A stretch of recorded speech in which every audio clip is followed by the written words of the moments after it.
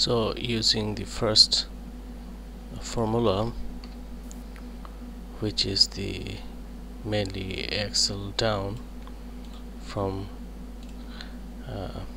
this cell, if you just run this, you see, because there are gaps in here, it is not picking all the ranges here.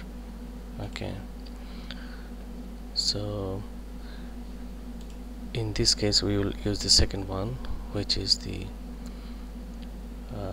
range cells 5 to, and cells, instead of 5 we will say rows.count, and it will be xlup.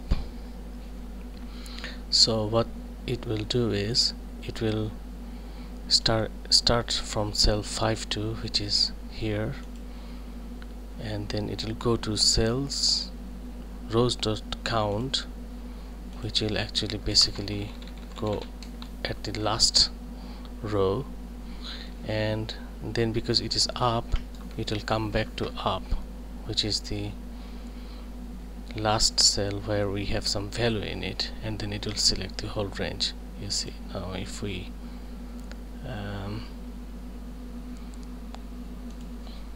just run this one, you'll see it is now selecting the whole range, even there are some gaps in there. Hope it helps. Thanks for watching.